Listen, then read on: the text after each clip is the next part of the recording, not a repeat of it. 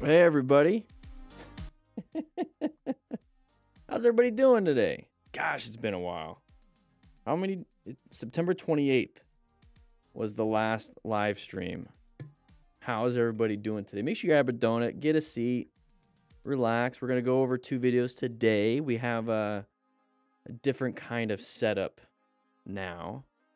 You guys can hear me. You guys know how it goes. Like, how's the audio? Everything working fine? I haven't been here for a while, so we'll figure it out. We'll figure it out. How you doing, Ferdinand? Hopefully you're not in any of these videos. We've seen you before, but it's been a while, so how you doing? Netwatch, Grumpy Frog, how you doing? It's been a while, yes. Death Corpse, how you doing? No, you're not in any of these videos. Happy New Year's, Edwin. Wow, you guys know how it goes. You know, 100 likes, we'll get started. 100 likes, we'll get started. So we got 80 of you in here. How you doing, Harry? It's been yeah, guys, it's been a while. So I'll give you guys some updates here and there, you know. So maybe we'll be able to share some stuff a little bit later today. But we're gonna get some people into class. But yeah, so it's September, end of September, I wanted to take a 3-month break. And I did. I took a 3-month break. Somebody mentioned that my other live stream would have been October. I was gonna do that. I was gonna do like once a month, but you know what? I just decided I'll just do some shipping fulfillment. I'll just kind of do some stuff. I'll have some fun. And in October, I went to Vegas, met Dr. Disrespect, and watched Snapshot 7 for his company and Midnight Society. Had a great time there. And then I decided to go to Del Mar Dog Beach. Had some fun with my doggo. And just kind of traveled a little bit. And focused on some mental health, some physical health, some spiritual health, did all that stuff. Started writing a little bit more. So I actually got some cool stuff. I'm working on finalizing a book right now. So we're gonna work on that. It's gonna take the year. I'm gonna give myself the year, the rest of this year. But yeah, and then November did the Spartan Trifecta weekend. Have you guys ever done Spartan Trifectas or done Spartan races? This is probably my 15th to 20th Spartan race. I did 3 of them in that weekend. But I did all 3. And, man, that was a lot of fun. Good challenge, good physical challenge. And then, yeah, December, what did I do? What did I do in December? Oh, yeah. For New Year's, I went to Sedona. It's Tom Segura. I'm not Tom Segura, guys. Not Tom Segura. You know how it goes. Got some music. There we go. Let's get some music. Yeah, it was cold up in Sedona. It was real cold, but I had a good time. A lot of fun. The Spartan race was a lot of fun. But yeah, this year we're getting back into it. We have the basic Smart Rider course on the Academy. That was finalized last year, and I'm working on the second one. So. What the book's about? The book's going to be about... Let me go ahead and put this somewhere. Let me put that... I'll put it right there. The book is going to be... yeah, I don't want to try Idaho. Screw that. The book's going to be a strategy guide, basically on how to ride. I've been really working on learning the hero's journey and a lot of fictional stories and how things progress. Because for me, like... learning something, there has to be a why. There has to be like a character arc. And obviously with learning something, you're starting off with nothing and then ending with something. It's kind of like a story. So I've been learning a lot about that. And so the book's going to, long story short, the book's going to be how to ride a motorcycle. Using the MTC Rider Academy and all the stuff that we've created here. The plan method, MTC awareness stages, all the different things to point out, you know, open lane pattern. Speaking of which, I got to get the pen out. Make sure you guys aren't chewing on the markers. And, you know, rescue, the teaching and mentoring. Basically, it's the Smart Rider principles and how to do that. I came up with a whole new checklist for a pre-ride check. I've come up with a whole new way of doing a group ride situation where it's more modular. I got to put it into practice and see how that goes. But the whole book's going to be about that. It's going to be coinciding with the MTC awareness, or not MTC awareness, MTC Rider Academy. And yeah, after I'm trying to bring in After the Ride along with Dan and the Fireman, all that stuff. And so it's gonna be like a multimedia project. So like while I'm riding and I have like the baseline of things, it's like, okay, now I got to create the film plan. It's got to tie in with the riding. And then if it's going to be printed, how am I going to get this? Well, we're going to use QR codes to do. So it's the drills, same thing. There's like 20 plus drills. I'm going to try to knock it down to 10, 10 of the most popular ones. And I've created a whole gaming system around it. It's based off of Moto Gymkhana and barrel racing. So it's like, and we're increasing the size of the drill setup. So right now it's 40 by 60. So I'm doing 80 by 120. I'm going to start there. I'm going to practice that out. And so hopefully we're going to have a tournament and so maybe some prizes this year. Who knows? This is very first steps. I have big ideas, but I can't wait to do it all and work on that. Yeah, Rexford, I got a lot of the ideas originally from, back in the day I'd played a lot. I don't play now, but I'd play a lot of video games and strategy guides. Anybody remember Brady games, strategy guides? Like, you could almost read that a whole strategy guide and understand what the game's happening. This was before YouTube and all that stuff. And I was always the kid that had the magazine tips and tricks, and I would help my friends out when they would play the video games. And so like I based a lot of it with the book I want to write on strategy guides. And the goal is to have a tutorial on how to go from the beginning to the end. There's a story involved. Obviously the game has the story, but there's no real story when it comes to riding a motorcycle. So I'm creating one.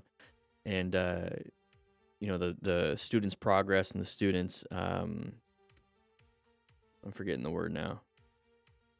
It's the first day back, guys. Relax. The student's journey. There you go. That's easy way to put it. And so like I'm creating that, working through that, and it's all gonna be like strategized. So it's gonna be like good graphics. There's gonna be cool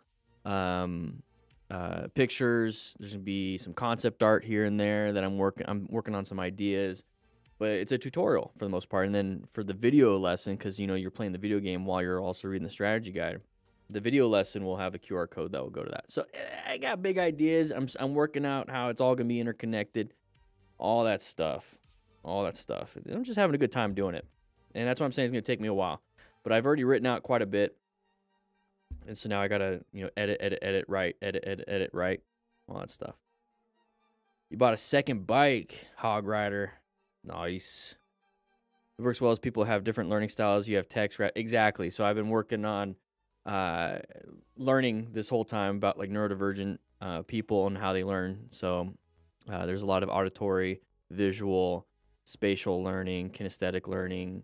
So I'm trying to hit everything because right now, the reason why I'm doing this, for one, I'm having a lot of fun doing it. This is something I've always wanted to do, and this is how I learn.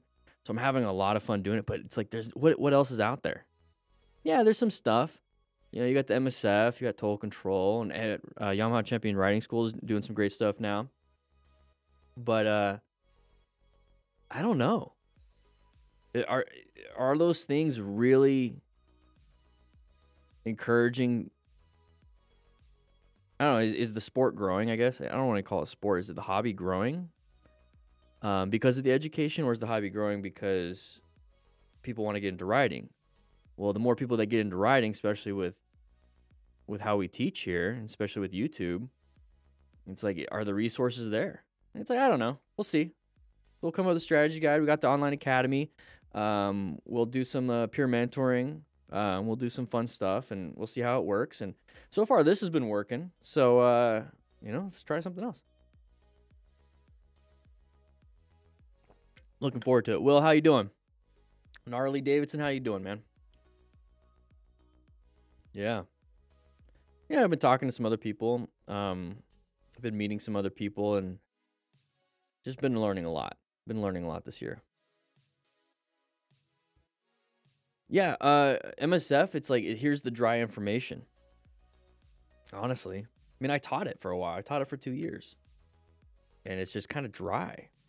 And it's like, move on to the next. And it's like, well, there's no real self-pace training. Interesting. I don't know. We're going to get into this, guys. We're going to get into this. So we do have some stuff that we're going to be talking about today. We're going to be talking about the MTC awareness stages today. Also, why you need gear. Now, if you're part of the MTC Rider Academy, you've already seen it. But now we're integrating it into the show. We have about 8 weeks. This is going to be an 8-week season. We're going to get into season 2. So during these 8 weeks, I'm going to be filming some other stuff for the Academy. And yeah, we're jump starting into a lot of stuff. We're working over here. And by we, I mean it's just me. So hey, you're welcome, Nate. I'm glad you've been able to learn something from it. I'm constantly trying to get better and better at this. Guys, I've been doing this for years now. And I'm having a great time doing it.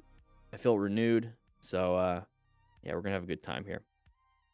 So let me make sure. It's like, what's the lesson? Okay, so the MTC awareness stage is very good. There we go. There we go. You guys know how we do it. 100 likes. Let's get into 100 likes. How you doing? Is it Elad? I forgot. I remember there was a way to say it. I remember there was a way to say your name. Let's get to 100 likes. There's 100 of you in class today. So make sure you guys sign in. Hey, welcome. Totally not a noob. How you doing? Welcome to the senior crew. Take a seat. We're going to get started on this. We're going to get started on this pretty soon. 100 likes. Once again, if you want to have more detailed knowledge of what we're doing here, make sure you sign up for the MTC Awareness. Or I keep saying MTC Awareness. That's what we're doing today. MTC Rider Academy. We're going to have more stuff coming in there pretty soon. So, yeah, today we're going to be talking about the MTC awareness stages and 4 ways personal protective equipment can save your life. Let's make sure that let's make sure I have that up. There we go. There we go. Let's go ahead and put the appropriate lesson on. Swing that back up. Very good. Can I wait? Go get a donut. Yeah, go get a donut. Man, I want a donut so bad. I usually get a donut every single day, but it's been a while. Been riding for 4 days now, and I binged your videos before I got the bike, and it helped me immensely, so thank you. Hey, you're welcome, Nicholas. How you doing, HFT? I'm doing good. Let's get to 100 likes. Let's get to 100 likes. We're going to start. Make sure I have my pen. Okay, we got the pen. Very good. Very good. God, my YouTube views plummeted because we haven't been putting out videos in 3 months. It was nice to take a 3-month break. It was nice that I didn't have to worry about anything. So that really kind of goes down to you guys. Thank you so much for supporting this venture for this long.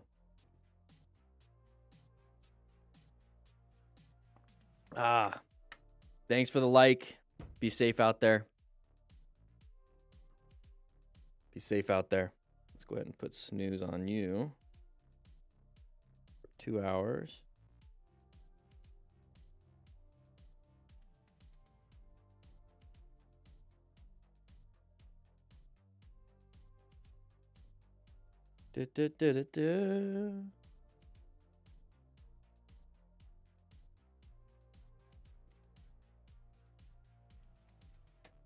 From Brazil, how you doing, Gustavo?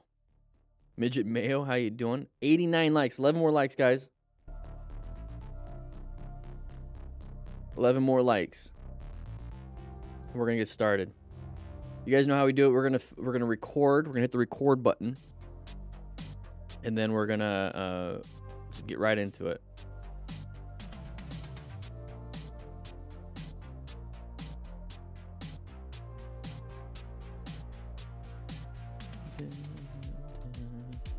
And then these videos go up Saturday, Sunday, basically. So people that can't make it to the stream can watch the after action reviews. I haven't seen these. We have a backlog of MotoStars videos.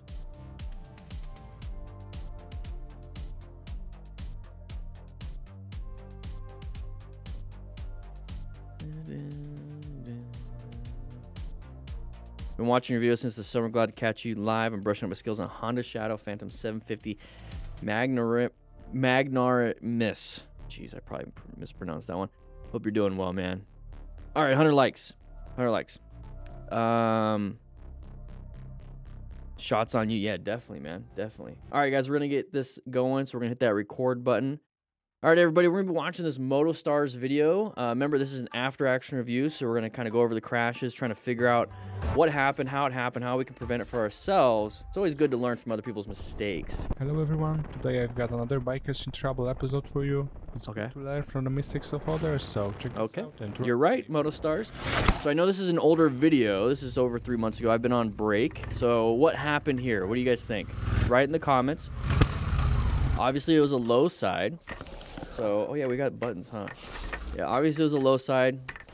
Went down on the right side in the corner. Yeah, I'm all right. Okay, so let's take a look. Let's take a look at this. So he's coming up to here. Now, what's one thing that we got to really watching out? Now, we always talk about planning your ride, so position for safety, locating hazardous situations, assessing, navigating. Well, what's a hazardous situation here? Well, we can't see really well around this corner. Okay, so we have a line of sight issue. Okay, we can't see around this corner. But here's what we're doing is that we're looking. Let's go ahead and delete that real quick. We're looking right here consistently. But then what I'm doing is I'm constantly scanning back and forth, back and forth, back and forth to see if there's any gravel. So we see loss of traction, he crashed, panic front brake, gravel. And then also maybe on the line. So the paint lines can be a little slick, especially if it's just been raining and they don't put that granular stuff. Hey, Car Geek, welcome to the crew. Totally a Noob just gifted 5 memberships. We're going to see this 5 more or 4 more on that. Appreciate that. Safe. So he went a little bit wide, though. Let's take a look. It's good to learn from the mistakes of others, so check this out. So he's going here. Okay, so somebody said panic braking. Remember, a crash is it's a combination of multiple different factors. Multiple different factors in one. So gravel in of itself, not an issue. Gravel in a turn can be an issue. Gravel in a turn and then applying too much front brake definitely can be an issue. Gravel in a turn, applying the front brake and having bald tires. You see how those things can lead into crashes. So when you know that stuff, check your tires. Make sure you aren't slamming the brakes. Make sure that in the turns you're looking for gravel. You see how you can start now picking out what you can and can't do. So I appreciate that. Totally not a noob with a 5. And then Gnarly Davidson, welcome to the crew. It's good to learn from the mistakes. Welcome. Clicking that join button. Right, safe. So I have a feeling that he started going a little bit wide, got a little bit wide and panicked. You notice how we can see where we need to go. So at this point, you start to panic, you start looking towards the outside, you start looking this way, you start going that way. Oh crap, you slam that front brake. If we just focus ourselves, like if you look at this and you're like, oh no, I'm looking that way, or oh no, I'm about to crash, really focus yourself. Get a little bit, maybe a little bit of anger. I don't know what's fear, whatever it is, that emotion that's driving some thoughts of, oh no. Once you figure that out, once you get that trigger, really start thinking, oh no, I'm going to crash. Wait, no, I need to focus here. And you start staring at where you need to go. So you start looking at this, you get that fear. That fear is a trigger into saying, look back over here and commit. So instead of slamming the brakes, what you're doing is actually committing, putting your body into that proper language to get yourself going that way. This was a mistake.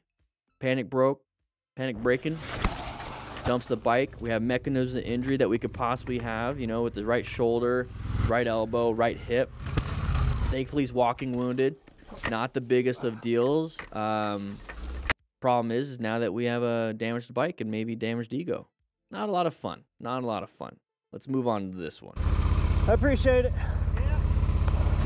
Here we go. Mr. Homer 5. What's a hazard here? Okay, we had line of sight issues. Maybe somebody. There you go.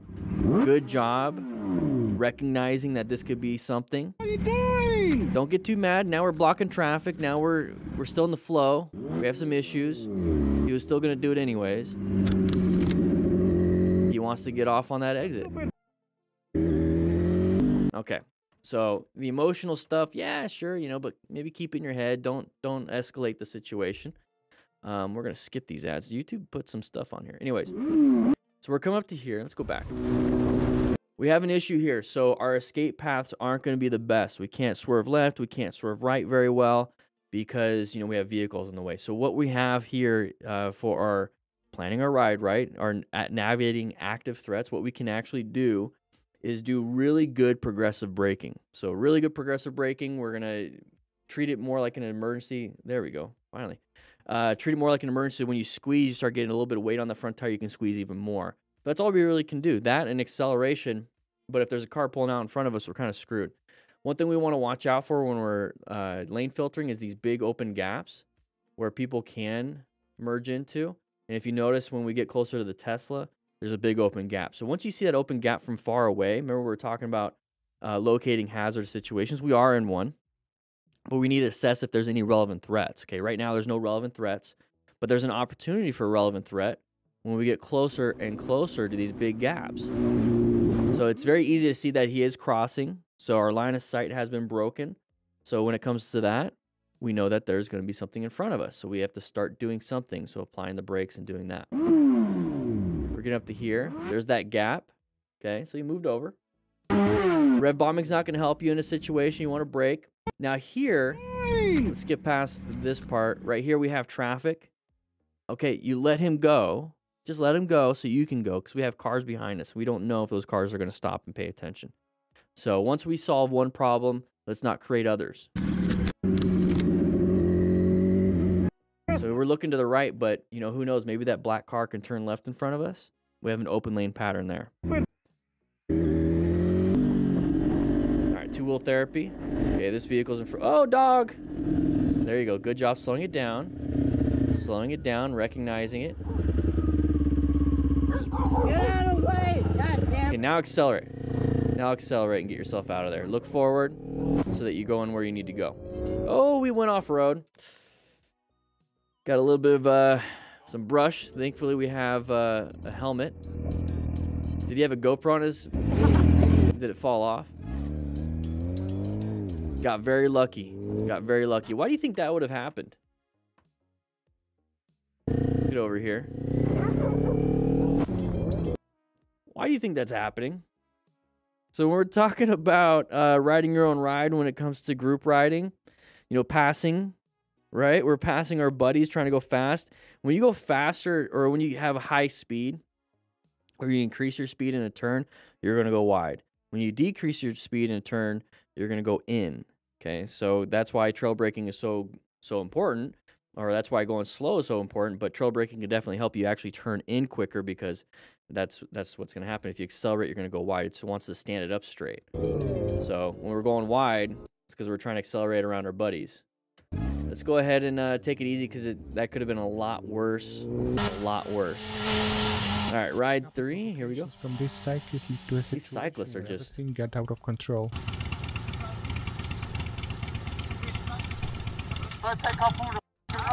Get out of his way. Get out of the way now! Yeah, get out of the way. What do you think is going to happen?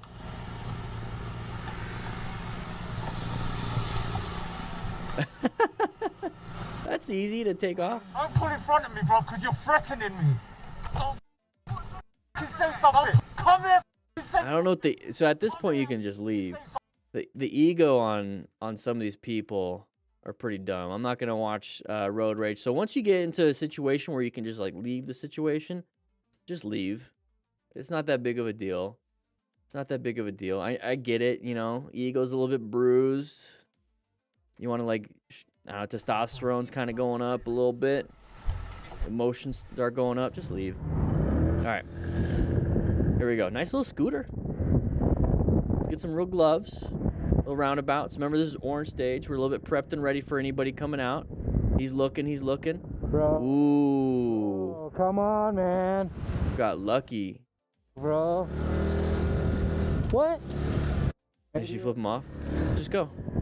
Let him get pissed. So people don't know how to use roundabouts here in America.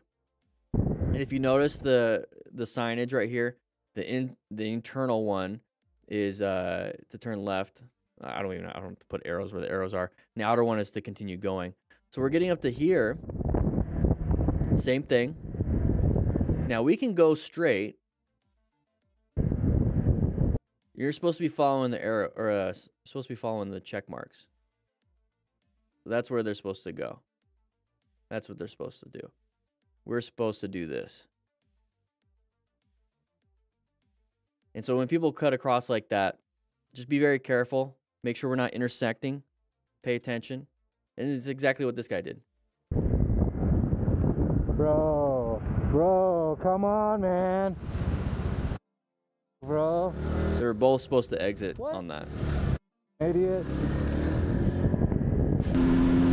There we go. Too fast, too soon. Here we go. We got side of the vehicle right there. You guys noticed that? Really? You guys noticed that? We should notice that too. Let's take a quick look at this. Okay, so remember, we're riding around. We're having a good time. We're going to talk about the MTC awareness stages. We're riding around. We're in yellow stage. We're zoned in, paying attention, making sure that we understand like where people are at. But we're not super panicked because remember, we're planning our rides. We're always consistently positioning for safety. We're looking for good line of sight, good space cushions, and our escape paths. Okay, we're locating hazardous situations. This is an intersection. This is pretty hazardous. It can be. Let's bring that back up. But we need to assess any relevant threats. And whenever I see this in an intersection, I go into orange stage. Okay, that's why it's orange, and that's why the A is orange. Now he's not pulling out. This car driver is not pulling out yet. Okay, so it's not a real threat. It's not an active threat. Remember, we got to navigate those active ones. We're assessing if this is something relevant. And it's relevant because it can pull out in front of us.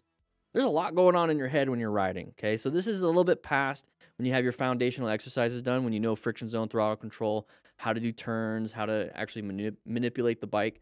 So this is more of that prefrontal cortex type stuff. This is more of the higher thinking strategies type stuff. That's why we're going to come up with a strategy guide. But yeah, we're coming up to here. All of a sudden, they start moving. Okay, so at this point, all we can really do is progressively brake to slow it down so we can increase that space cushion time. Okay, this is our space cushion. So we're braking. Hopefully, this person's past us by the time we get to here. But if we're just accelerating, you know, like we see some people accelerate so they can flip them off and get closer, and because GoPros, you know, they're further than they look or closer than they look. Let's slow it down, because once we slow it down, we're slowing it down.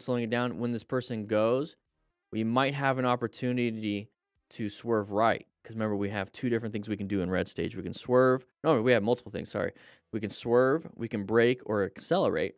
So we want to get ourselves out of here, but we're looking for that escape path, and our escape path is going to be on the right side. Exactly what he did. Exactly what this rider did. Slowed it down, swerved to the right. But here's the thing. When you take your hands off a primary control, which is a handlebar or a clutch, you're opening yourselves up to a less, let me think of these words. You're less efficient in your swerve. Okay, if you needed to swerve, you're not going to be able to swerve super hard with just one hand. So what we have right here is that escape path, but we need to also swerve left. So until we're past the danger, don't do anything. Don't do anything like this. Just make sure that you're actually getting yourself out of this dangerous situation first.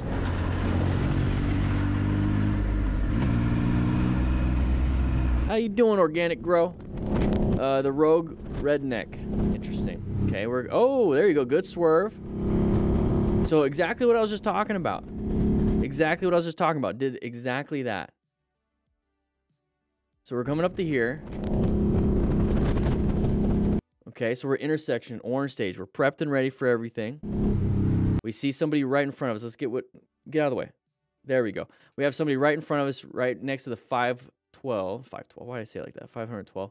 Somebody right in front of us. He's already positioned to start swerving to the other side. Now, we don't want to accelerate and swerve because we're going to probably hit the back of this vehicle, because motorcycles it's an Indian Scout. It's a great bike. It's probably a Scout Bobber. He's got a quad lock going on right there. It's pretty nice. Anyways, we don't want to accelerate too hard because we're going to probably run into the back of that. So he's going to go ahead and just move over. Now we're in a good spot again. Reposition for safety. Remember, position for safety. Now we're behind the white vehicle, space cushion, right? We have a better space cushion to the left. And now we have a better space cushion line of sight. Can't really see much of the camera angle, is not the best, but... And then he has time to wave for the other motorcyclists. This is a really good situation. Really good job swerving. Really good job getting themselves out of this. Love it. Love it. Let's take a look. One of these bikers definitely intersection. His abilities. Red. Break. With too much throttle in the corner, ends this biker's right in a spectacular way. Ooh, so a little bit too much throttle. Dump the bike. They're talking on some Cardos. Link in the description for a Cardo pack talk. This one. All right. So remember, remain calm. Ensure your own safety. We don't want to get hit ourselves. If there's any major bleeds, stop it. Quickly assess the severity. Yeah, there's the symptoms of something that you can do. There you go. Side stand down because we're going to lift the bike up. So control traffic a little bit if you can. Seems like the rider's doing fine, so that's good. Look at the bike damage. That sucks. Let's get the bike off the road. Good job parking the bike. That was really good. So why do you think this rider crashed? Okay. Why do you think they crashed? Now, gravel. Looks like a pretty good tread on the tires. In the corner. Why do you think they crashed? This is going to be a little quick quiz for you guys. Write it in the comments. I'm not going to say. But we're coming up to here. Let's go. I screwed that up for you guys. I want you guys to watch it one more time. Why do you think they crashed? Write it in the comments. Cold tires? I'm just reading the comments right here. But good job positioning so that we can help out the rider. We talk about mechanism of injury. So what side of the rider do you think got damaged in the crash? Right there. What kind of injuries do you think we might be having? Write that in the comments. This is your quiz. Mid-video quiz. Especially with no gear, well, no pants and boots. So it looks like a motorcycle jacket, so that's good. The armor really helped out there. Here we go. Ooh. Whoa! Oh. Holy! Is this a one-way? Yeah, it's a one-way.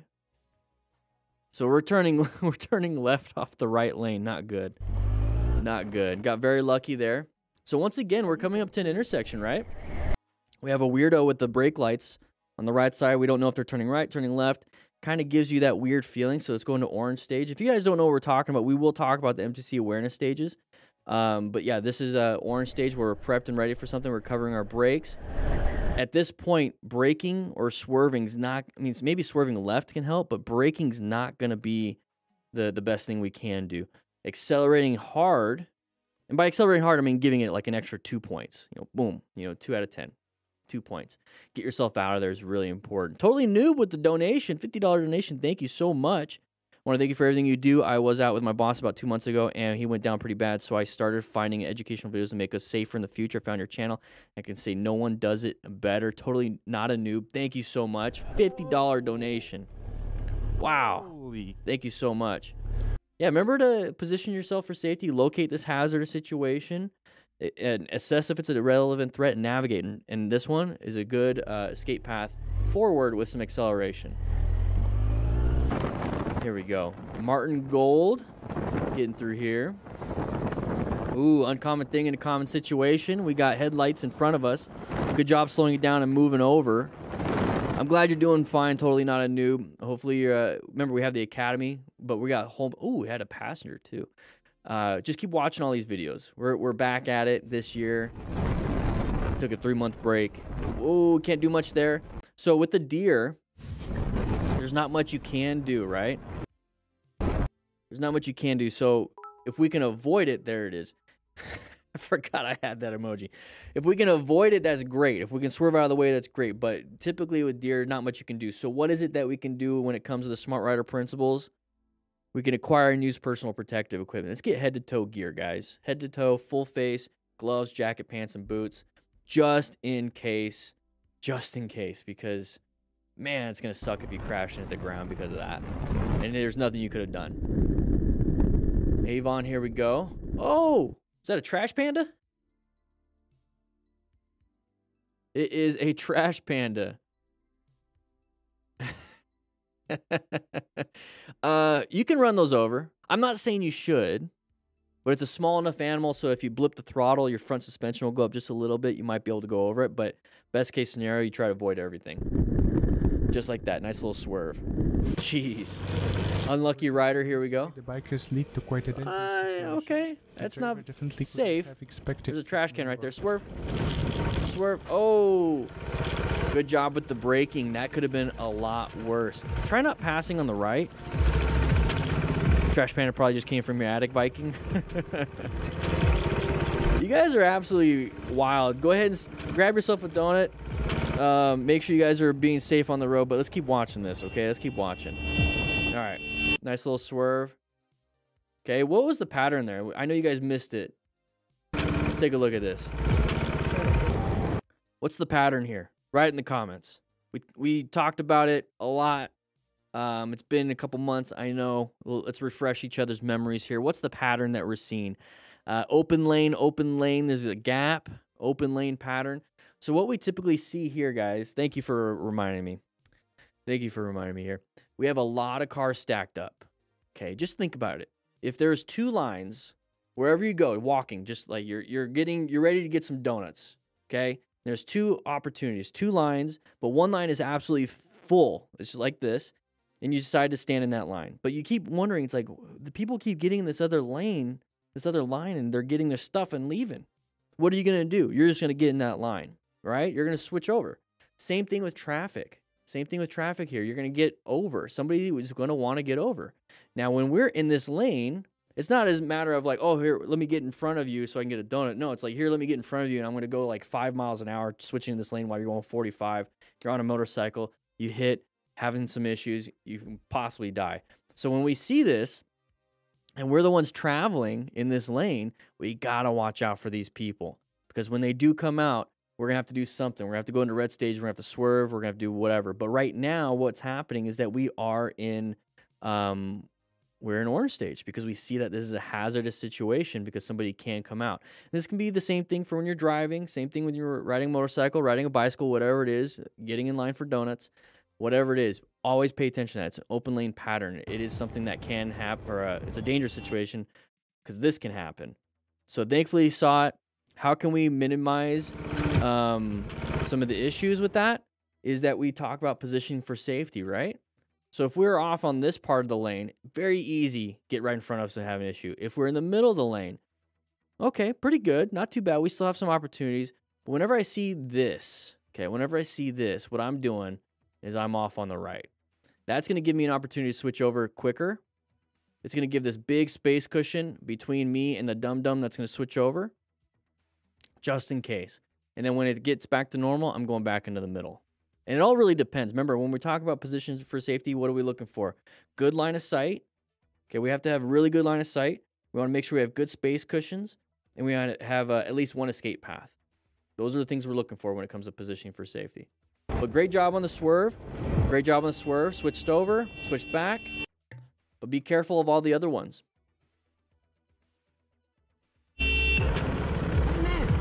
Is he delivering some food? Yeah, they're acting dumb. Move on. You're in traffic. You're in traffic. Clone biker, here we go. Okay, intersection, stop sign. They crossed over. That's such a weird intersection because technically you're supposed to stop at the stop sign, right? Not the line. You're supposed to stop here. I think by law. I don't know. It's been. I should probably reread. But I know like the white line right there. You're supposed to stop before that. This is a stop sign should be way up there. Anyways, truck coming over. Saw it. Remember intersections, orange stage. We're prepped and ready anyways. We're slowing down anyways.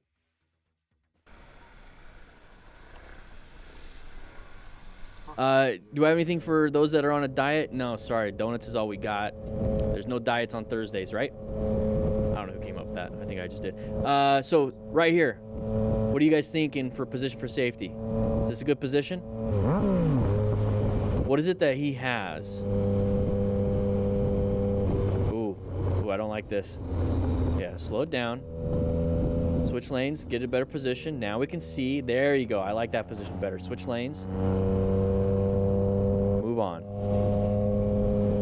Tailgating too close. So when we just talked about position for safety, look, we have our speedo blurred, right? And now it's not because we're going the speed limit. Come on, guys. So it was behind him for a while at this point. Okay, cool. So when I was talking about position for safety, okay, what I'm talking about is we want space cushions. So this is our space cushion. Okay, not a lot, especially at this speed. Not a lot at this speed. Takes about a second to react and a second to perceive and a second to react. So 2 seconds. 2 seconds before we're going to apply the brakes. If this guy slams the brakes, you're not going to be able to stop in time for total stopping distance. It's not going to be good enough, guys. So we're looking for space cushions. Not a good space cushion. Our escape paths. We got some escape paths, but we got to work real quick within that space cushion. How's our line of sight? Can you see what's ahead of this vehicle? No. So let's take a look at this over here. Let's keep going.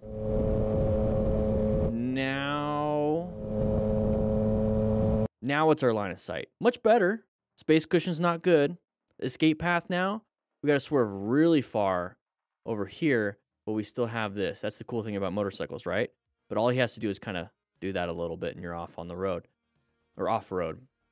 Okay. Remember, we're continuously changing our position for safety based off of everything. Space cushions are terrible. Line of sight's pretty good. You can see really far. Escape route, you got 1. Okay, so when you start seeing this, when you're riding or driving, this is a good opportunity for you to move yourself. Okay, brake checking. Now we realize we need a better space cushion and everything. Okay, position for safety. Great vision, so great line of sight. Space cushion's not the best. Escape route is straight ahead. So if this person slams the brakes and they're basically going like that, we could just continue going straight and we won't hit them. So it's a good escape path. We also have an escape path to the right. So that's pretty good, right? Okay. So head check, very good. Now take a look at this. Space cushion, right? Space cushion is way up here and here. Escape path, can't really swerve left. We can swerve right though. Okay, so we can do that. Line of sight, same thing, really good. We are staggered with this vehicle. I still want to be a little bit, more or be ahead of them. But this is where we should be. So out of all those positions we kind of went over on this, this is the one. This is the one. And then right now, not good. Right now, even better. Don't get in front, though. All right, what do we got here? We got a corner coming up. Looks like a wet road. We have a guy passing. Is this a 2-lane road or a 1-way road? What's going on here? Cuts in front because traffic maybe coming up. Okay, things happen. Not a big deal. That's why you talk to each other on your Cardo Pack Talks. Link in the description for discounts. It's an affiliate link. Help support. Oh, that person decided to go. Ah, don't do that. Don't be... Okay, this, maybe. Tight turns. This is where you practice your tight turns. That was a good opportunity to always look at the bittersweet part of this, okay? So it's a green. Yeah, they're not supposed to be blocking the intersection, but let's not get up on them. Because if the goal is to get around them, look how much room we have to work with. So this is just a regular turn. It's not a tight turn yet. It's not a tight turn yet. But we're going to get up to here. And now if we want to do anything, we got to do a tight turn. So practice your tight turns, guys. Don't rev bomb. How you doing, Brady? 82, how you doing? Yeah, the road looks terrible. The road looks terrible. East. Talk to each other. Oh. Went through the gore area. Oh, hit the curb. He kept it up? Ooh, you want to check your rim. Cody!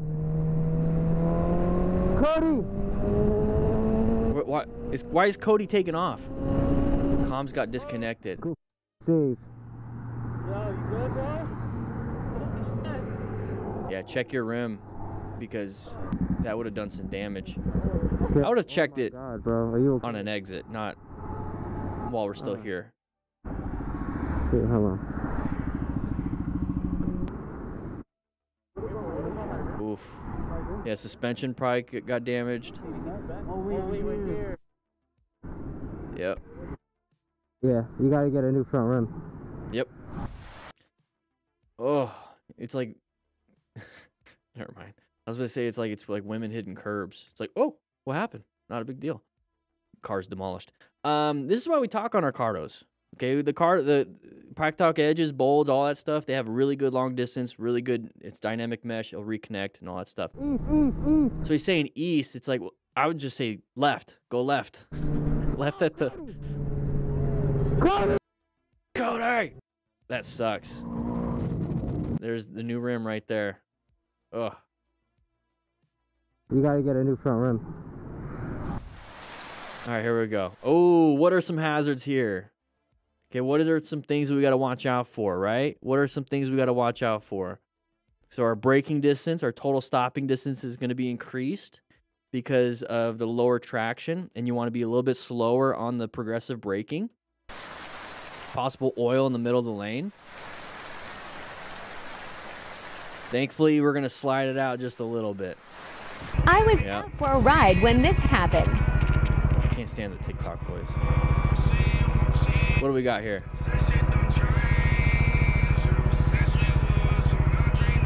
Real nice, thank you. Have a great day.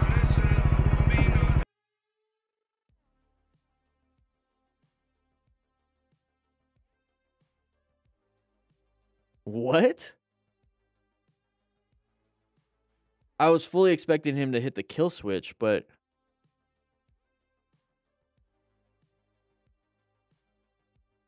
just give it a little blip of the throttle. When that happens, just give it a blip of the throttle. Real nice, thank you.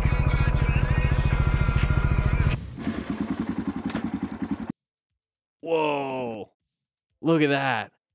Look at that. Remember, guys, the Saturday Scrambler? I'm going to take my Harley off-road.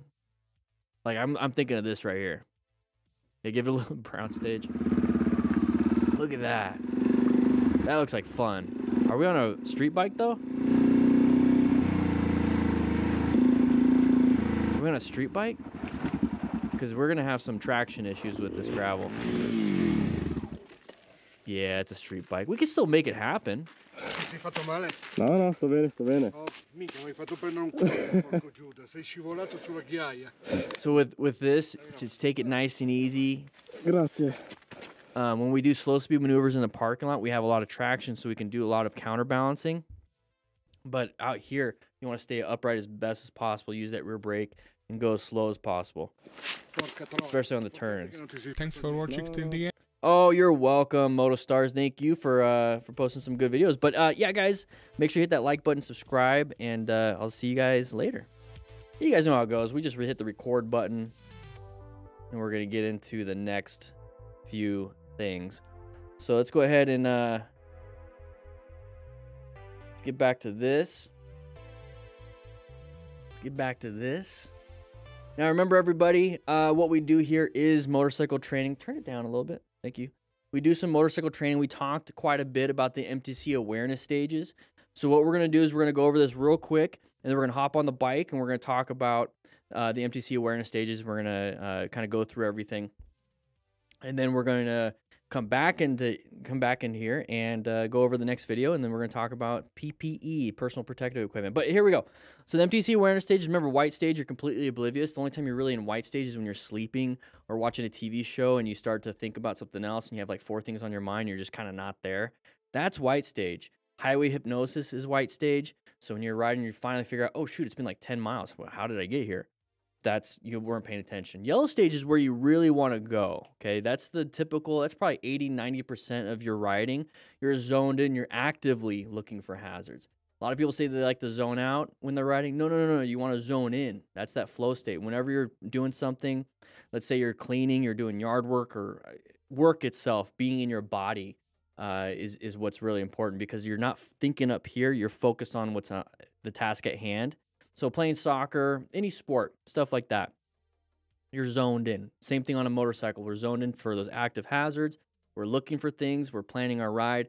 And if we see anything, and if there's any situation that can cause an issue, we go into orange stage. Kind of like, you know, higher alert. We're figuring out, okay, I'm coming up to an intersection. What typically happens in intersections? Path of travel violations. We start having those issues.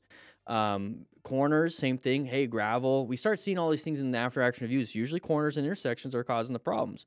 So that's when we go into orange stage. And it could be anything. A soccer ball rolling into the street. You're in a neighborhood. Soccer ball rolls in the street. Guess what? A kid's probably going to chase after it. High alert. So any clues that it's going to be something, got to be paying attention. That's when we go into orange stage. Remember, these are just kind of like emotional awareness stages here, right? Zoned in, we're paying attention, inner body. Orange stage, we're thinking what's going on. We're going to start developing some strategy. This doesn't feel right. My gut says something. Red stage, either fear or it's going to be like an anger feeling. Anger can be good. It's going to utilize you. It's going to make you move, right? So that soccer ball comes out. There's a kid. Let's not get angry at the kid, but let's get that emotion, that drive, the adrenals kick in and do an active thing, which is going to be swerve, emergency brake, emergency accelerate even if we have to, looking for those escape routes during orange stage. Now we know what we can do. Brown stage, we just straight up panic because we went from white straight to brown. Or we have a lack of, white straight to brown where it's like we panic because we don't know what's happening. All of a sudden it does happen at us. But it can also happen if we don't have the proper training. You know, we're out riding, we're a brand new rider. This soccer ball comes out, don't think about it. All of a sudden the kid runs out. You haven't been practicing your swerving. You haven't been practicing your emergency braking. You haven't been practicing even your acceleration. So you panic brake, right? So you lock up the front brake, or you lose some traction, you dump the bike, or you swerve into the parked car instead of swerving to the other side.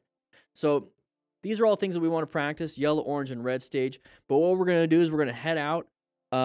Everybody, we're going to go ahead and head out to the bike. Follow me. And let's go ahead and talk about MTC awareness stages. All right, everybody, we're going to be talking about the MTC awareness stages. There's 5 of them. There's going to be white, yellow, orange, red, and brown. Now, these stages are like mindsets that you get into. Okay, we got an intersection right here. This is going to be orange stage. And then we're going to be going back into yellow stage. I know I'm going to talk about that. These are the stages that get you into that mindset. I love colors. It makes it to where things are easy, color-coded. You know, stop signs are red, right? We have caution signs that are orange or yellow, depending where you're at. Street signs are green. It helps you find those things that are out there before you even see the words. We're gonna be talking about white stage right now. And white stage, what that is that you're completely zoned out. What you wanna be is in yellow stage where you're zoned in. You're prepped and ready, you're looking for things. You see road surface hazards, you're scanning the road, but at the same time you're relaxing. You either have music, whatever. White stage, a typical version of white stage is that you are sitting on the couch watching TV, oblivious to everything around you. You're walking on the sidewalk, you're staring at your phone. You have no idea what's going around you, and you fall into the fountain or you run into somebody.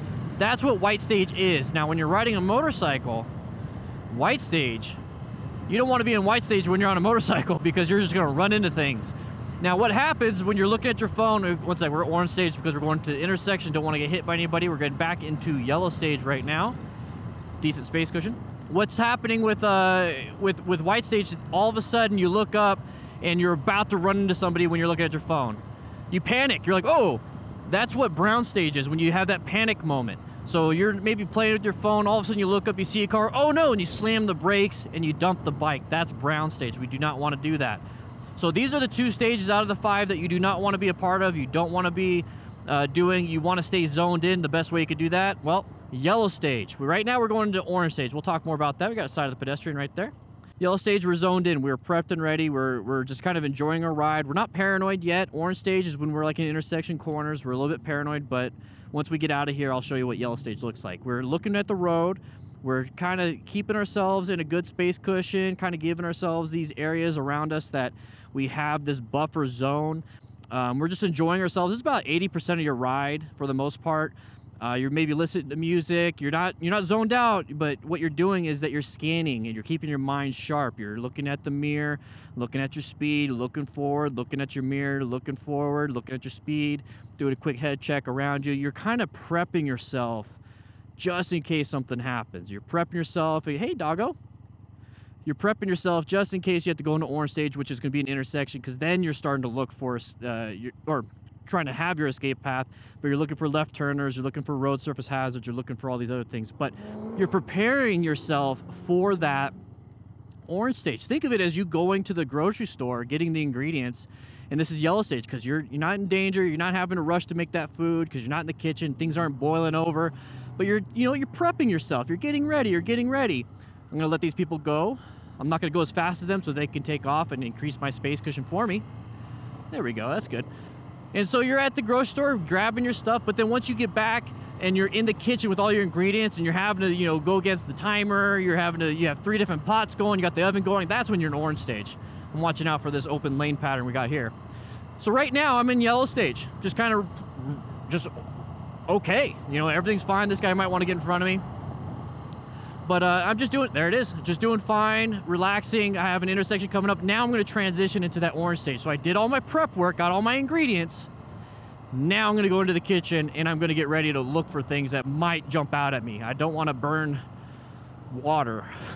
Yeah, we're in orange stage Right now, we're going through an intersection. I don't want anybody hitting me, and I am looking for the road surface hazards, maintaining my space cushion. I'm going to increase it even. I don't have a great escape path, but I'm nice and away from this vehicle. I don't like it too much, though. I'm going to roll up the throttle, and now I'm going over here, so I'm staggered with them. If you noticed, orange stage, there's a lot of actions going on to just kind of position yourself better. You're not swerving, you're not emergency braking, you're just, you know, you're paying attention. And the goal with the orange stage is to reestablish your space cushion, to reestablish your position for safety, to get yourself in a better area so that you can get back into yellow stage. And so I use the cooking example. You know, yellow stage, you're at the grocery store, you're grabbing all the stuff, you know, you have your list, you could take your time, you're not paranoid, you're listening to music, enjoying yourself, saying hi to everybody, you know, relaxing. Go ahead, turn left here. And then all of a sudden you have to get back into the kitchen, and here we go. We're going to be, you know, rushing through things. We're going to make sure that we have things in the right order. We're prepping ourselves. We got the table set up. So when we're in orange stage, which is what I'm doing right now, is that because I'm in an intersection, intersections are orange stage, we have to look for these hazardous situations. We have to see, hey, you know, are we going to be boiling over? No. I mean, do we have gravel on the road? I don't see anything right here for my whole path. Anybody coming up behind me? Yes, we have one person behind me. Coming up, but I'm paying attention. I'm off to the side. Okay, now we have to figure out, you know, when I get to the other side, are we safe? Are we good? So this is that little bit of a paranoid situation, but it's not that bad. You get used to it. So when it comes to this orange stage, it's just to get you in that mindset of you're switching from, hey, I'm zoned in, relaxing, listening to music, maybe just, you know, chatting with my buddies, to, hey, everyone calm down, I'm turning down the radio, I need to find that parking space. That's all we're doing. We're taking our brain, we're taking all the cognitive overload and just reducing it to the point where we're focused. So there's another example of, you know, you're staring at the screen right now, you're staring at my head, but what's over here? You have to change your focus to my hand. Usually you could just use your peripheral vision for everything around me, but you're staying focused on me. Let me say hi to this guy. There you go. So if you have to use your peripheral vision, that's like yellow stage. You know, you're just kind of using everything, you can see everything, but once you're like, hey, I gotta focus, that's orange stage, and that's what we're doing here. We're focused at intersections, we're focused at finding escape paths, we're focused on accelerating if we have to, we have our hands over the brakes, we're covering our brakes, might even roll off the throttle a little bit so we get some weight on that front tire because we're getting some engine braking going. We're doing anything and everything possible to prepare ourselves in case we have to go into red stage. Now red stage is kind of like brown stage, where we have to, at the side of the vehicle right here, I'm gonna roll the throttle, yellow, orange stage. Okay, we got somebody right here to my right. I'm gonna go ahead and give myself a space cushion. And we are back to yellow stage. Okay, so red stage, what that is, like I said, it's just like brown stage. We have to perform an action. Something just came out at us. You know, that side of the vehicle came out. If they kept going and they stopped in the middle of the road, oh, I gotta do something. I gotta swerve in the next lane. I gotta do something. If I panicked, that's brown stage. Red stage, we did something. Okay, so let's go ahead and turn right. I like turning right. I don't know why I said that, but we're gonna go over this way. Okay, watch out, orange stage, prepped and ready. Just in case, there we go. Very good. All right, so we gotta yield, gonna watch out. So while I'm talking to you, so red stage, you know, if a side of the vehicle pops out, okay, we can go, it's a green. You got it, yeah. If something pops out, we have to do something. We have to do emergency swerve, we have to do emergency braking. We might have to accelerate to get ourselves out of a spot. We might have to just, you know, switch complete lanes into here and turn left if there's a car that stopped here. Whatever it is, we have to do something to avoid. A lot of it's accident avoidance. People can come out in front of you and you have to avoid them, or you can go towards an object and you have to avoid that object. That's typically what happens in corners, like especially in the mountains. People start to go super duper fast, and what happens is that they go a little too fast for their experience, and when they see like a tree or a big rock or something, they're like, oh, what is that? And they go towards it. No, you start to do that, that's brown stage. You have to pop yourself back into red. You have to do something. So let's pretend right here that there's a vehicle just immediately stopped in front of me, like they're just coming out in front of me. So what I have to do is like, oh crap, red stage, I have to swerve. I have to get myself out of that and then get myself in a better spot. These are things that you're gonna have to practice. It's easier to practice in a parking lot, but what I like to do when I'm out on the road, not like this kind of road, this is some traffic. When I'm out on a road where there's like no traffic, I use the manhole covers, I use potholes in front of me, I see discolorations in the road, and I practice my swerves. This person's gonna, almost, I'm gonna turn right. So like right here, we got a manhole cover, oh, swerve around it. You know, manhole cover, oh, swerve around it, and then I gotta start applying the brakes. So red stage, actively avoiding an object and actively avoiding crashing into something by utilizing the skill set that you have practiced in a parking lot. That's what red stage is. Remember, these are just awareness stages. These are things that will get you in that mindset so you're understanding what you should be doing. So we have white stage completely zoned out, yellow stage, we are zoned in, paying attention to what we should be doing. Like right now I'm looking and there's no gravel on the road. We got a vehicle. No, we still got some time. Orange stage, intersections, corners, anything that gives you that gut weird reaction of something might be going on. Just cover those brakes, look for escape paths, do what you need to do. Red stage, we actively have to do something to get ourselves out of danger. We have to swerve, emergency brake it, accelerate super hard. We got a yield arrow right here. Let's go ahead and go. And these are things that will just get you in that mindset, okay? None of it is going to be telling you exactly what to do. You have to get yourself in that mode. Sport mode, ringing mode, beginner mode, you know, standard mode, all the modes that your bike has. These are the modes for your brain when you're out riding. Okay, guys?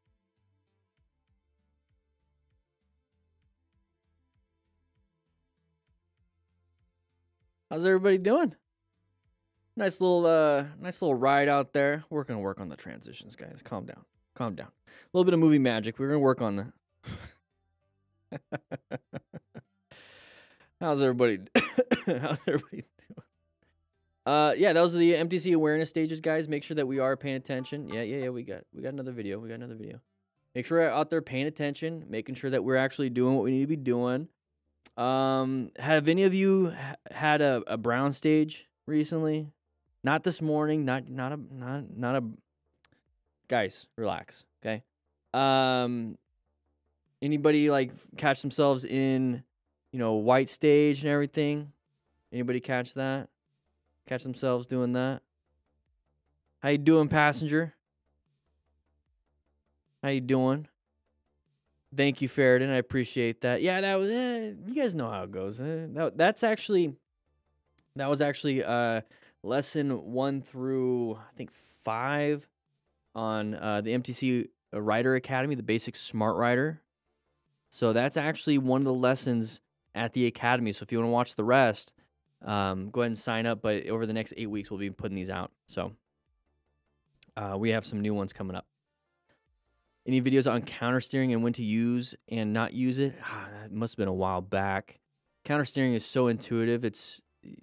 Maybe I'll be able to put that out again. Quite literally could just push a little bit on that handlebar and it'll start turning on you. Try not to overthink it. It's naturally happening when you're out riding. Yeah, it's a natural thing. Direct steering, think of it as it's not even like a difference. Well, direct steering is the one thing that you're truly like focused on because you're actually like turning it where you want to go.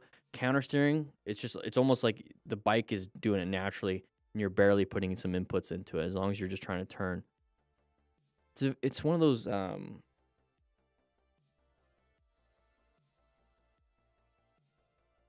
what other metaphors I can use?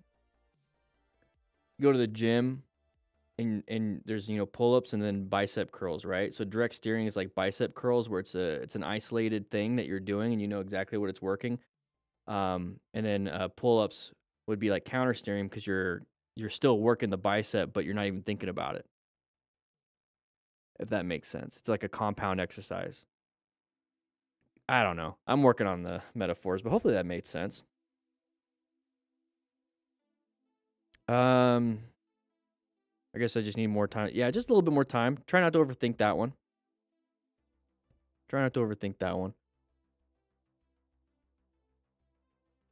All right, guys. I think we're going to jump into that. Is that pretty spot on? I don't know. I just came up with that on the spot. Just can't. I think I still got it. Let's go ahead and put that back down. What do we got next? We have... Yeah, there we go. That made sense to you? Okay, sweet. Still got it. This person's not looking too good. Guys, we're going to have to rescue them.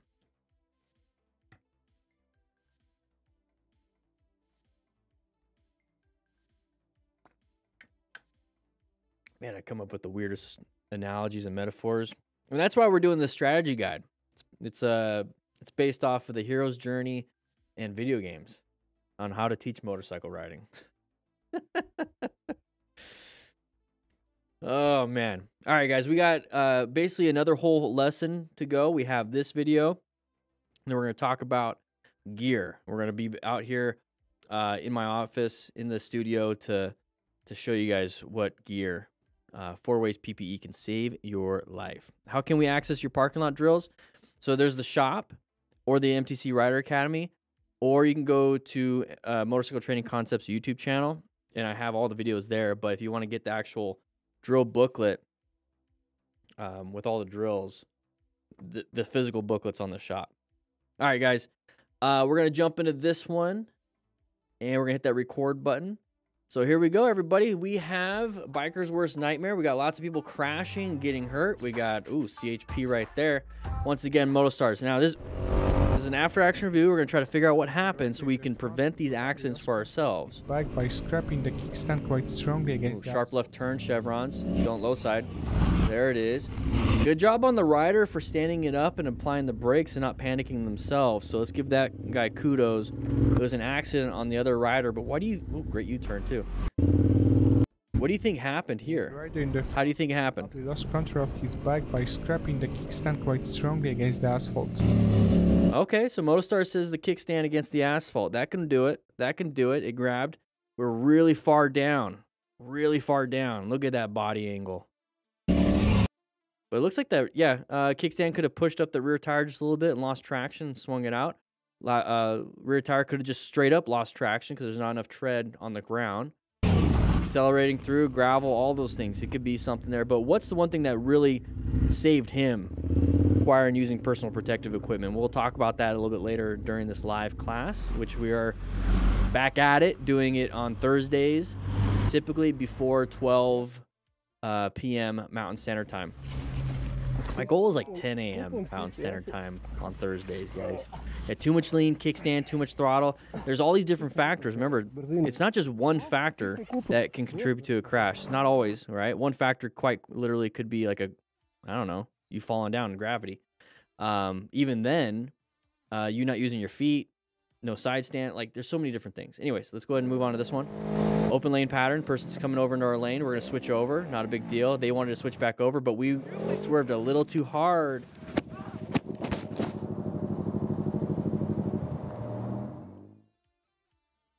Swerved a little too hard. Swerved a little too hard. Time started to dilate. Now we're going slow motion. You know, something. He's going through a black hole or whatever. Anyways, we're going up to here. Okay, person decided to switch over. Decided not to. So typically just wait. What's the rush? Right? What's the rush? But I get it. Now we have our space cushion removed. Our escapes are messed up. So when it comes to positioning, this is going to be a bad position now. So what we're going to do, we located this hazardous situation, assessing it's a relevant threat. We're going to navigate this relevant threat. We're going to do a nice swerve to the left. But you have to swerve back. You can't just keep swerving left. And I get it. We're rev bombing, right? So we have all these different things going on, guys. We're rev bombing. So now we're not going to be able to use acceleration. We have our clutch pulled in. What about progressive braking? Now our space cushion. This guy swerved back over. Our escape path. Terrible situation. But what is it that we have control over? We don't have control over what this guy does. We have control over us. So what we can do is make sure that we're not continue to swerve. We can start applying some brakes and utilize the skill set that we've been practicing out there in the parking lot, using the parking lot, you know, the Smart Rider motorcycle training drills. We can adjust our speed. We can adjust our brakes, our primary controls, right? Let's do that. But we continue to go over. At no point did anybody hit him. No point.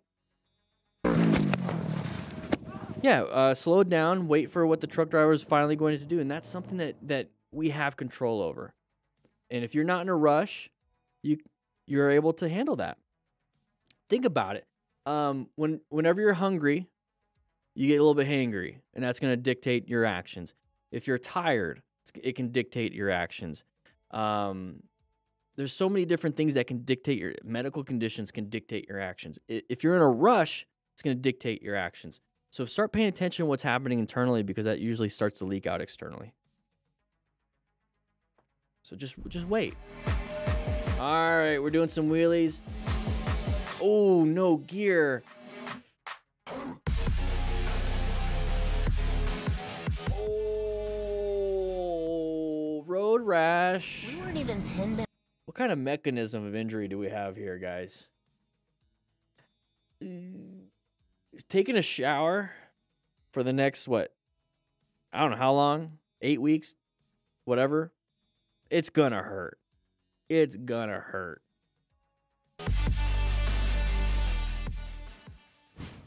We weren't even 10 minutes into this group ride when the truck on the left decided it couldn't pass us and wanted to cut my friend off instead. See, that's one thing that, and that's fine, let them in. So when it comes to group rides, this is why I'm working on something called squad riding. I'll share with you guys a little bit here. So squad riding. I'm working on this. Okay, it's not fully out there yet. So I'm working on squad riding. You can pause it if you want so you can read the goals and objectives.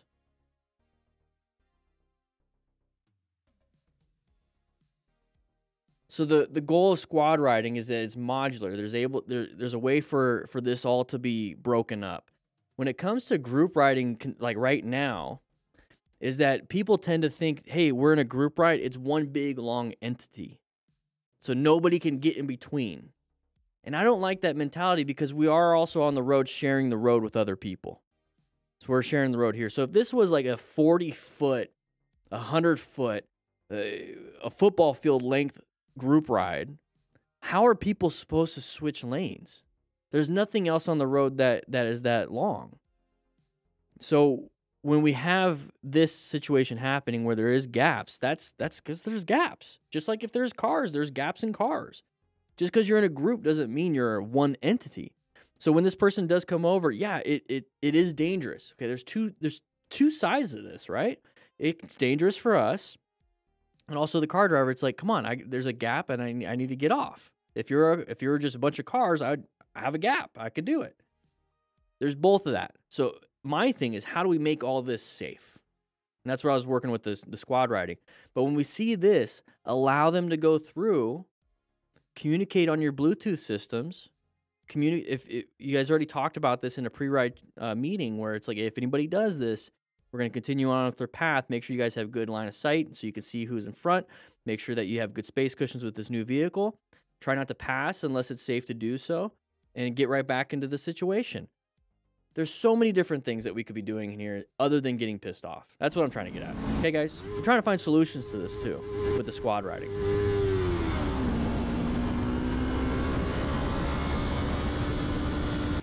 Here we go. Completely no sign. MT10 addiction. Approaching intersection. Near miss area. Unmarked intersection. Ooh, orange stage, right? Well, what do you mean unmarked? What makes it marked? What makes it a marked intersection? Because when I see this, I saw that there was an intersection coming up. Rider of the approaching. What do you think indicates that there's an intersection when you're seeing this, right? It says unmarked. What's indicating an intersection right here for you guys? Write in the comments.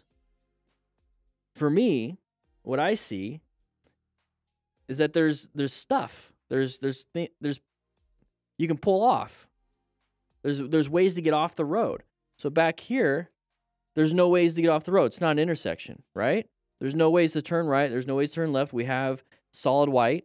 But up here, from reacting appropriate, they have people able to get off and on. Also, we can't see very well around here. I start seeing this stuff. We're starting to get into an area where there's possible intersections. So I'm already in orange stage, right? Just because I don't see an intersection doesn't mean I'm not in orange stage. I'm covering the brakes. But I see that stuff, and that lets me know. Now we have side of the vehicle. Yeah, I don't know. To me, that's what I see. Write in the comments what you see and what indicates an intersection for you. Especially when we have GPS. Reacting appropriately. ABS kicked in, so that was good. Maybe you didn't see it on the GPS. But it's interesting because you have to edit this and put that in there. All right, here we go. Overtaking just before a blind corner. Okay, good job, good job. Yeah, bad on that driver. Great job with the braking. Bad on that driver. That was dumb of that driver. I would overtake here, right? All right, moving on. And tech. Here we go. Yeah, we're gonna do some wheelies. Hopefully not crash it. Or is he just leaning forward? Okay, he's just leaning down. He's still going 0 miles an hour. Crashed, going 0 miles an hour. Oof. Going a little too fast, hit a corner. Going a little too fast, hit a corner. Not good.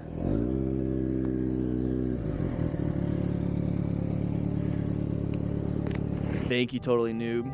Appreciate that. Chuck G997, here we go. It looks like California, right? Yep. Okay, we got anybody merging into us? No? Okay, space cushion, space cushion. Okay, switching over. Yep, that's me. Whoa! What'd he hit?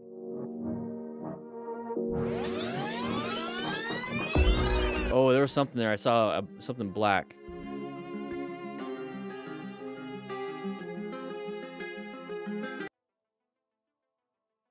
So I've seen some videos and some people, it's like exiting when it's still double yellow. It's illegal, I guess. But yeah, common practice. Okay. Well, I'm going to share it, my opinion. Head check, very good. Did a good job. Oh. Oh. Just terrible situation. Just terrible situation. Definitely not what we wanted. That's going to do it. There's nothing you can do about that, but other than wear full gear, but landing on your spine. Oof. Full gear. He's got to show you. That's very good. This is why we have back protectors. Make sure you check your gear. We're going to talk about gear after this, but check your gear for the back protector. Get some D30 armor in the back of that. Some level 2. Oh, thankfully he didn't get hit. Passenger jumped out before the car was even stopped.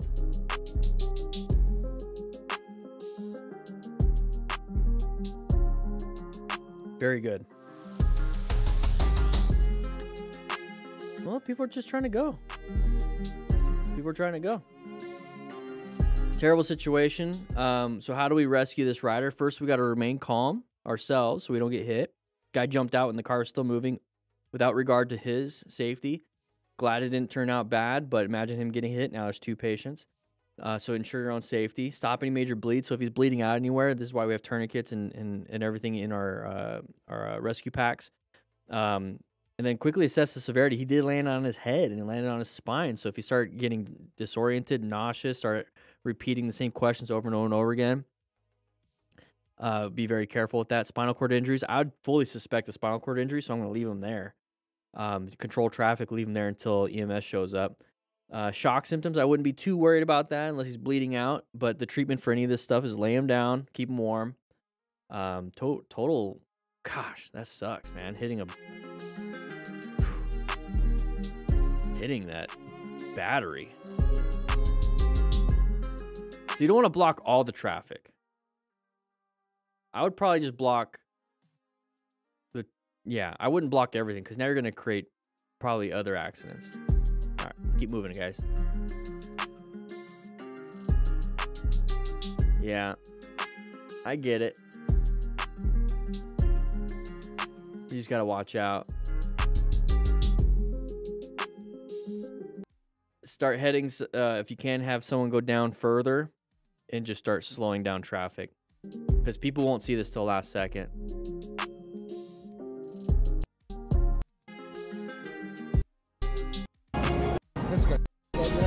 No, hold on.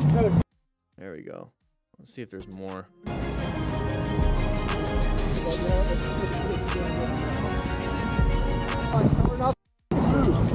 Yeah, don't move. Gear saved him. She's gonna go diagonal too. Awesome. It's not even broken. That's amazing. Hollywood. Okay. So he's got his own EMS bag. He said he hit something in the road. It's on There's something on the road, man. There was something on the That was his head. Okay, moving on. Very cool. All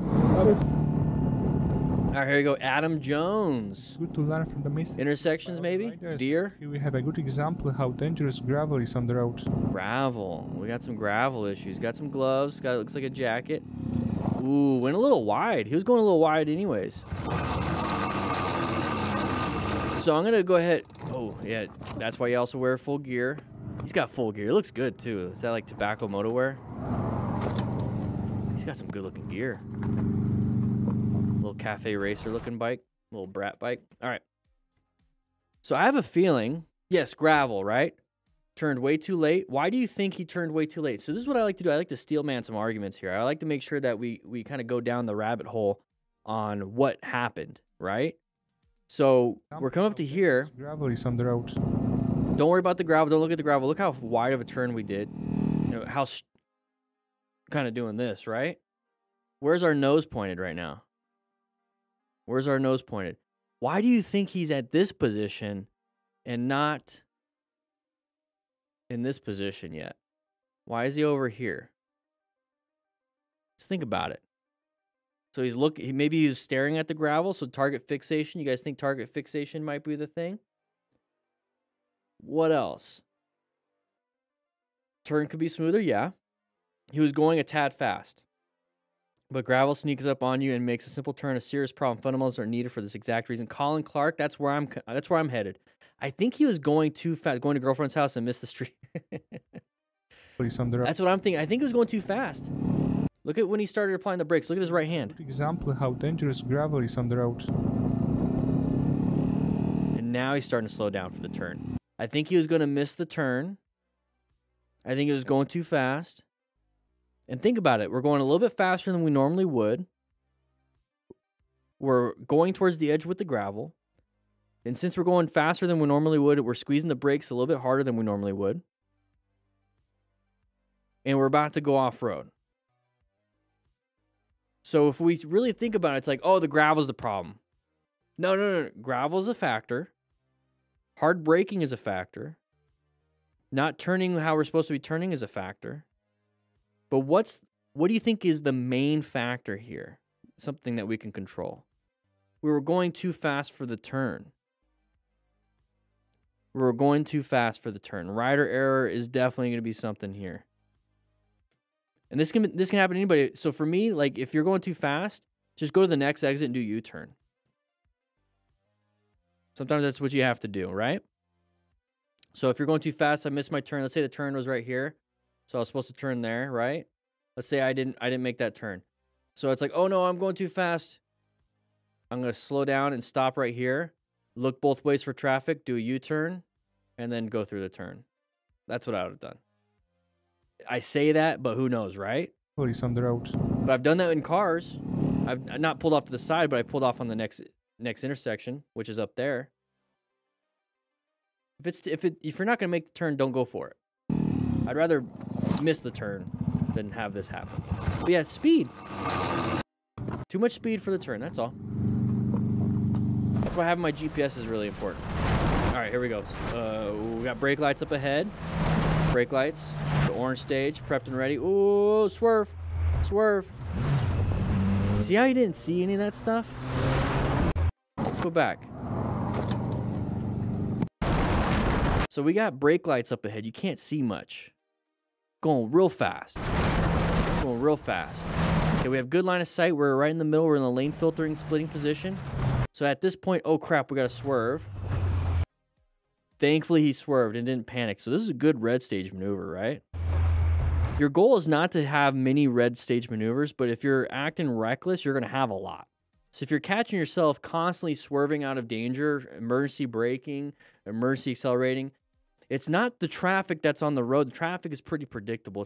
It's probably something that you're doing. Your goal is to minimize how many red stage maneuvers you have to have. Tiger, yeah, cool color beard now. Yeah, it's been a while. here we go. Watch out, open lane pattern. Our lane is moving faster. The car on the right might want to switch into us. We're in a blind spot.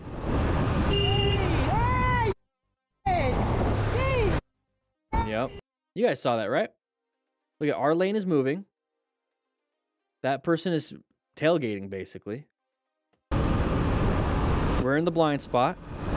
Open lane pattern is emerging. And they switch over. They didn't check. Now, we're like getting pissed. Yeah, sure. They should have checked their blind spot. But they didn't.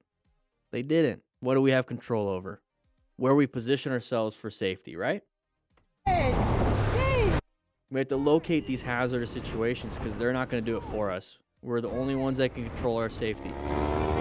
My super slow moto. I was coming up to this intersection at a nice calm speed when all of a sudden my bike shuts down and I go to bump start in the corner like an idiot and my back tire locked up. What happened? Back tire locked up. Cool skid mark. Did he have the chain brake or something? I don't know. Interesting. Ooh, okay. Not a big deal. Apply some brakes. Progressive braking. It's going to solve that problem. And despite his undoubted guilt, he decided to confront the biker.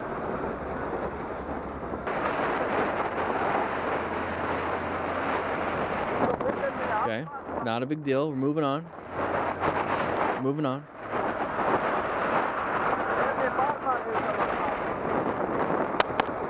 Yeah, that's cool. Here we go. Dragon Rider Productions. She's coming over. Whoa. Okay, so she started moving over. You accelerated past into an escape path. Good job. Ooh, this person's just kind of going crazy. I think there's a little bit of a road rage thing going on here. So when you see that, let them stay in front. Stay back. It's not always your fault, but, you know, take a look and see what you've done. Okay, bad space cushion, bad line of sight. Good, now it's better. They're not switching over. Stay back to figure out what they're going to want to do. More than likely get back in our lane because you have that car in front that's slow.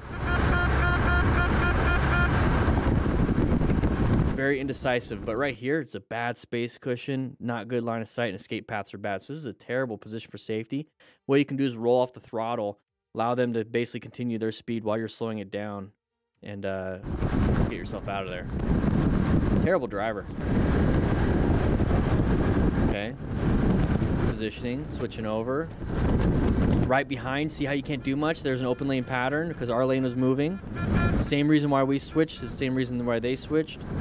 But they don't see us because we're on motorcycles, and inattentional blindness really plays a part in that. So Bay Moto area, same thing. Okay, we're gonna switch over, get back over. Watch out, the car right there in front of you is getting a lot bigger. That means we're getting closer. We're gonna have to keep doing that, guys. Gotta keep doing that. Apply the brakes, not a big deal. You guys are switching over, just apply the brakes. Get some good progressive braking going on, not a big deal. Oh, hit a little bump. Probably scared him a little bit. Got a little why are you shaking your head? You should just be happy that they're fine. You see the little bump that they hit? It's probably a manhole cover. Yeah, he probably hit the manhole cover, got a little bump, messed up the trajectory, maybe new rider. I know this is their job. They just got into it. Let's go down the rabbit hole. Maybe this person's never ridden a motorcycle. There's a delivery job opening, but you have to start riding. Maybe they did a little bit of training or lied on their application, and now they're riding a motorcycle with some food in the back, and it's, you know, they're trying to do the best. They don't know how to ride too well. Hit the bump. Supposed to try to make that turn. It messed up their handlebars, so they panic a little bit. They got into brown stage, and they start going a little wide. We should be happy they didn't crash because they applied good progressive braking, switched back over. Now imagine going a lot faster than that and start having issues. Two wheels dasher. Okay. Oh! Scooter. Probably turn that thing pretty hard. Oh, don't do this. Don't pass on the right when there's in the same lane. He didn't do that on purpose. He just... No. he's using the lane. The Civic driver turned into the lane and just is using the lane. That section that you're riding on, that's not your personal lane. You're not even lane filtering correctly. Anyways, Sam Crusoe, how you doing, Prodigal? And we're back. All right, doing a sharp left turn. Watch out. Did he crash? Oh.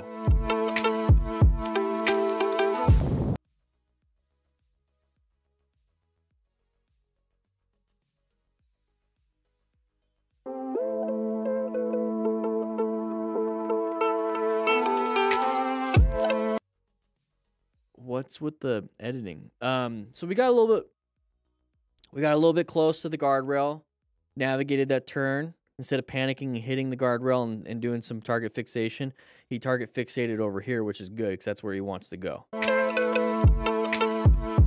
Let's get to 200 likes, everybody. Let's do that. Let's try that. Dragon Rider Productions, we're back at it again. Intersection.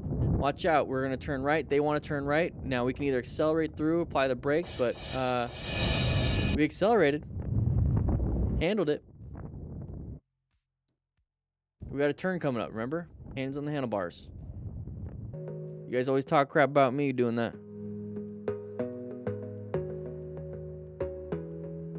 All right, what are we? Same thing, people merging over. Okay. Okay, very good, very good. But yeah, thanks Motostars for putting these videos together. Appreciate it. Make sure you guys hit that like button. You click that subscribe button. We have our shop in the description. We have everything that we do in the description. Grab yourself a cardo, grab yourself a booklet, Smart Rider training drills. But yeah, hope you guys learned something from this, and we'll be talking to you guys later. So that was the second recording. That'll go out Sunday. That'll go out Sunday, but we do have some more. Not more crashes and whatnot, but we do have a lesson that we're going to go over real quick. So personal protective equipment, guys. Remember, make sure we get our helmets, jackets, pants, gloves, and boots. If you want to go ahead and screenshot this, go right ahead. This is part of the lesson in the MTC Rider Academy, so make sure you guys sign up and join there. But we have the basic Smart Rider there. But we're going to go ahead and go over... oh, shoot. Let's go ahead and figure this out. Let's go ahead and do this. We're going to go over this. We're going to talk about, I'm going to show you guys how I'm doing it. Let's go ahead and do that. Let's do this. Let's do this. Let's do that. Let's do that. Let's do this. And we're going to switch over. And I'll see you guys there. What's up, everybody? We're going to be jumping into Unit 2. Okay, so we're talking about motorcycle-specific gear. Basically, your full set. Helmet, jacket, pants, gloves, and boots. But right here, I mean, there's a lot going on, okay? So we have a lot of gear. It's like, what do we get? How do we get it? Everything. It's like, it's very overwhelming, especially if you get the wrong kind of gear. You're kind of stuck with it. You can't really return things after you wear it, especially on the bike. And it's in the terms of service, even at Revzilla. But basically, what we're looking at when it comes to gear is impact protection, abrasion resistance, weather mitigation, and body temperature thermal regulation, basically, because it's really important. So when it comes to abrasion resistance, we don't want to get road rash. Okay, there's lots of different levels of road rash, basically from barely the top of your skin, like a little rug burn, to you're removing flesh, like muscle tissue. It's not fun. So what we need when it comes to gear is good abrasion resistance. And they typically have the abrasion resistance on the jackets on the outside, because when you start tumbling, that's where it is. Same thing with impacts, and we'll talk a little bit about that. On the pants, you're going to have it on the buttocks. You're going to have it on the knees, on the sides of the hips. Gloves, you're going to have it definitely on the knuckles, but you're going to have reinforced stitching on the, hopefully, on the palms. Boots, pretty self-explanatory to protect your feet, protect your ankles. Make sure it's nice and solid so that you're not banging around and actually ripping your ankle off while it's still in the boot. It can happen. I've heard about it. And then helmets, pretty self-explanatory there too, because you don't want to get a cracked skull. Okay, so that's the impact part, but it still protects for abrasions. You don't want to rip your scalp off or remove your face. I know we're getting pretty dark here, but that's kind of what happens. So impact protection though, on jackets, so impact protection for a jacket where it should be is in your elbows and then your shoulders, and then sometimes they do include back protection, Right here, this is a D30 armor back protector, but most of the time you'll see a gray piece of foam in there. That's just padding. Okay, you want to get an actual back protector. Okay, and that's how they kind of cheap you out a little bit. Hey, it's a cheap jacket, but the back protector is like 80 bucks. Okay, so just kind of anticipate that. So impact protection for there, impact protection for pants is going to be in the knees. Typically, that's pretty standard. They do offer in the hips, so if you can find some with hip armor, even better, because you don't want to break your pelvis, okay? Your iliac crest right here, you don't want to do that. A lot of blood vessels, your femoral artery goes through there. Break, break, break, no, no, no, you don't want that. So, knee armor, hip armor, and then you got some abrasion resistance on the buttocks. Okay, when it comes to gloves, same thing. You're gonna have in the front, on the knuckles hopefully, and then maybe a little bit on the palm. Not too much when it comes to these. We'll talk more about short cuff and long cuff gloves when it comes to that. Helmet, impact protection, obvious, obvious. Okay, so now when it comes to weather mitigation, it's kind of just gonna be a quick little overview of it. So if you ride in the rain, get some rain gear. If you ride in the snow, get some gear it's designed for snow, which is gonna typically be heated gear. Okay, so you're gonna wanna get some gear that's gonna provide external heat, because if you can't produce your own body heat, it's not gonna keep it in. So you wanna have maybe some external gear. But if you're good with layering up, that's fine, because with layers, you can actually start taking layers off when it starts warming up during the day. That's what I typically do with gear here in Tucson, in Arizona. This is all summer gear, but when it gets to winter riding, I just put like Under Armour cold gear. I know, motorcycle brands have their own version of base layers, but start layering up. Get a base layer, get a t-shirt, maybe a long sleeve underneath it, then you have your jacket, and then it gets, it could help you out there. Pretty good. So yeah, cold gear, same thing, but yeah, summer gear, you don't want to be wearing all that winter gear during the summer. And so I have, like I said, perforated gear here. This is also a summer jacket. This is a Cool Fly Cool Pro 2, so it's designed for this. And then this is the Reacts Alta Mesh. Mesh is in the name, so it's actually pretty airy. It flows pretty well. And the goal there is to make it to where I don't overheat. So weather mitigation, it helps out when it comes to your body temperature. So that's what we're also trying to work for, is that we either get gear that's specific to wet riding. We don't want to have to be soaking wet, and then when we're riding 45 miles an hour, to have that evaporative cooling removing our body heat.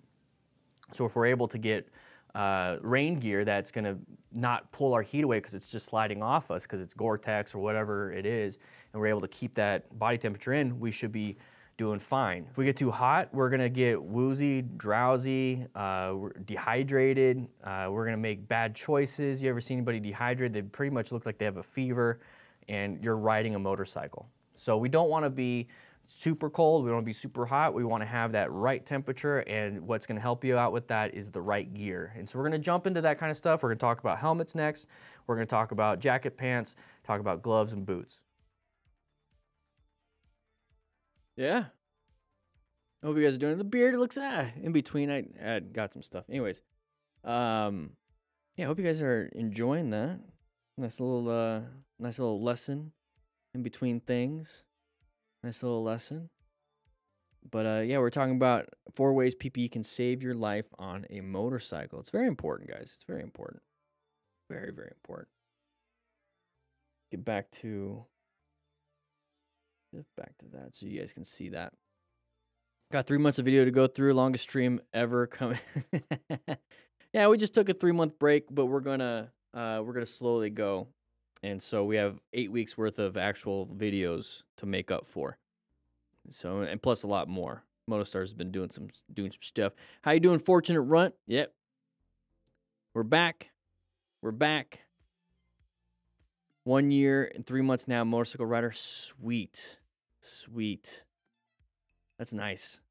How many miles do you got? How many miles have you put on in that time? How many miles? But yeah, when it comes to gear, I mean, like abrasion resistance, making sure you have the proper materials, good Kevlar, good aramid fibers, some high quality leather.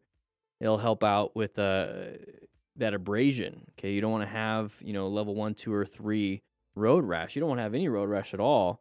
So making sure that you have actual gear that does that. That's why it's important to have motorcycle specific gear, because like regular, jackets aren't designed for abrasion. They're designed for whatever it is they're designed for, looking good. They're designed for, you know, heat and cold, all that stuff. Impact protection, they don't have that. So that's why motorcycle specific gear is really good, because they have impact protection on the elbows, on the shoulders, knees, and hips, and wherever else. You know, obviously in the helmet is for the head, and gloves for the hands, and boots for the feet.